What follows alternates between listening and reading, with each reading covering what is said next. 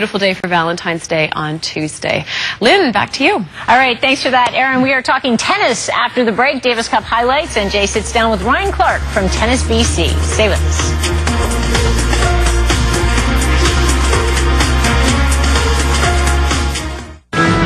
In my dream, I'm breaking away. Goals aren't just dreams. With a start and a finish. Your dream starts here. The BC Games.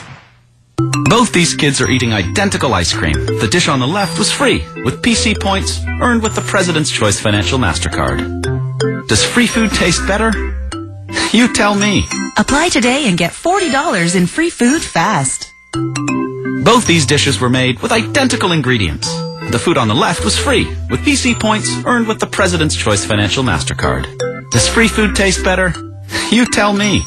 Get free food fast, plus no annual fee. There's a lot of trucks to choose from out there.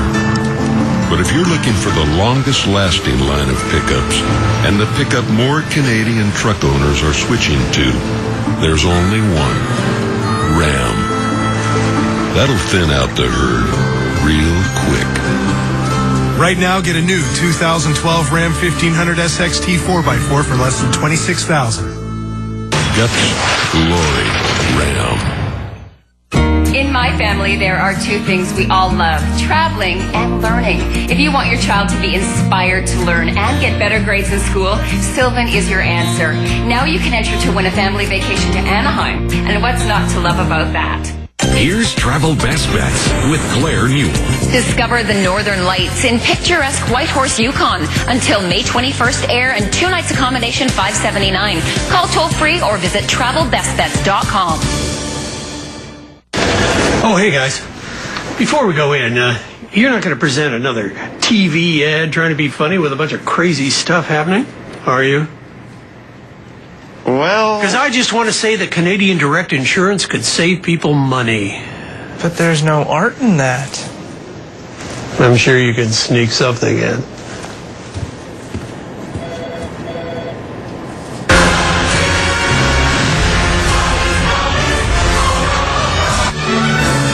Closed captioning of this program is brought to you in part by the National Ballet of Cuba's Don Quixote, February 16th to 18th. Welcome back. Jay's here now with some tennis news and a special guest.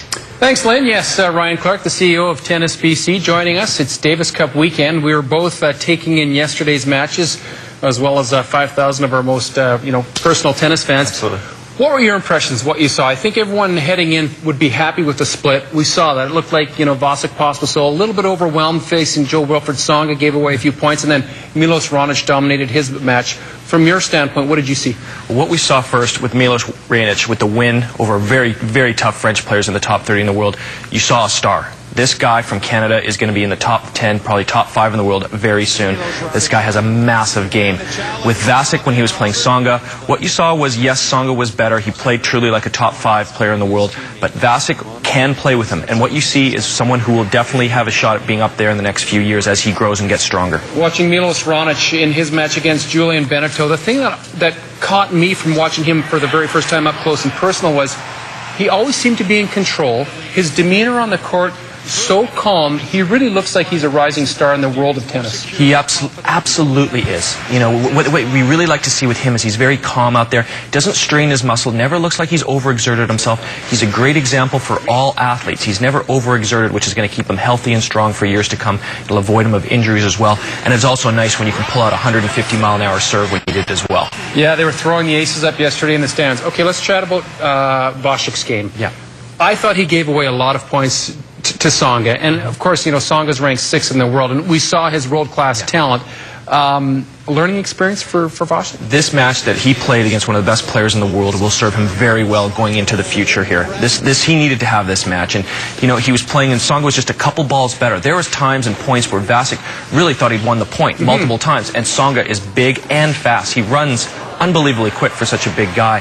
So Vasek would think he's won the point, but then Tsonga would just somehow get there and turn it into a winner. So, good experience. I think this is going to help him out, and the next time this comes up, maybe Vasek will be on the other side of the winning table.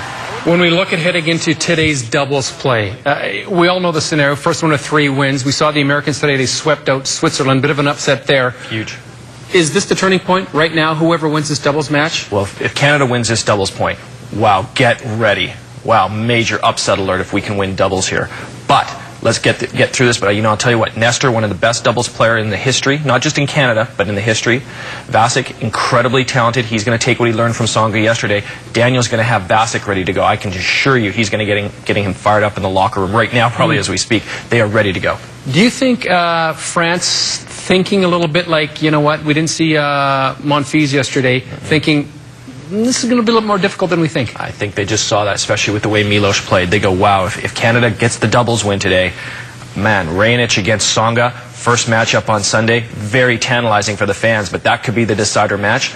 I wouldn't want to play Milos Raonic right now. Chatting with you last night when I was watching the matches and chatting with other officials in the world of tennis, you brought up a very interesting point. What this does for the sport of tennis in our country, how much it uplifts everybody, gets everybody into it, but what it means for junior tennis and the stars of tomorrow. Well, it's incredibly galvanizing. Yeah. Everybody comes together, and just that feeling of collective, like a giant group hug is going on at the same time here. But kids see that, and they believe. They start to see Vasek out there, who they used to see in our junior tournaments. They see these people who they can train and play beside, and they start thinking, you know what, I can be there. And that's the secret for any sport. You got to believe that you can be there. And I think that's what we're seeing with our kids. They're going to see this and say, hey, I can be there too. The thing that impressed me the most when I was watching the matches, aside from the talent on the court, was I'm sitting there watching everybody's enthusiasm, and all I could think about was, this is a tennis city. Everyone always talks about the Lions, everyone always talks about the Vancouver Canucks. It's been 22 years since we saw Davis Cup here. We need to have this coming back regularly. This is now a tennis city too. We're on the map as well. We're right there with all the other top sports. This is also a tennis city, and I agree. We do need to keep moving up our levels of events that we have here, and we can deliver on that, and we will give it our best shot over these next coming years. How much has Vasek's doubles game either improved or maybe plateaued because he's been rising so much now as a singles player? Well, anytime you come up through the call it the AA and the AAA balls, and he's swept through that, and he's now clearly ready to play with the big boys. But once you get in with the big boys, the difference is so slight. So now you don't just make these exponential jumps. Your jumps are going to be a little smaller now. He's got wins over guys in the top 30, top 40, even top 20 in the world. But to do that on a regular basis is another whole thing. But he is still young. He's 21. He's getting bigger. He's getting stronger. As he adds more muscle, adds more weight, adds more oomph to the game, you'll see him move up. Okay, quickly give us a quick scouting report, 20 seconds or less. What do you expect to see in today's doubles match? Because we're expecting to see Daniel Nestor partnering up with Vasek Pospisil. So you think we'll see the French going after Pospisil more so than Daniel, because he'll be the best player on the I think court? that's going to be their first line of thinking. Is they're going to have to going after Vasek early is probably will be their plan. If Vasek can show them to say, hey, I'm as good a doubles player in the world as anybody, which he can be, then they're going to have to change their tactics. And I can tell you, Nestor's going to be ready to go. Nestor wants to win this bad too.